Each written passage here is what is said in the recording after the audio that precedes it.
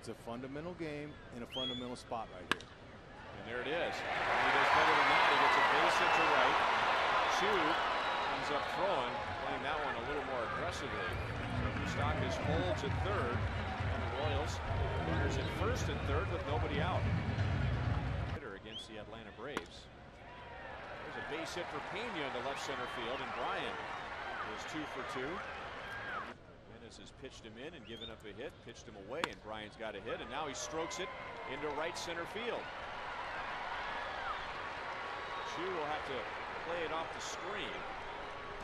And Pena is 3 for 3. That's his second double of the year. Hey. And there it is. He will also get an RBI as Moustakas comes around third. Bryan Pena 4 out of 5 today. Nice.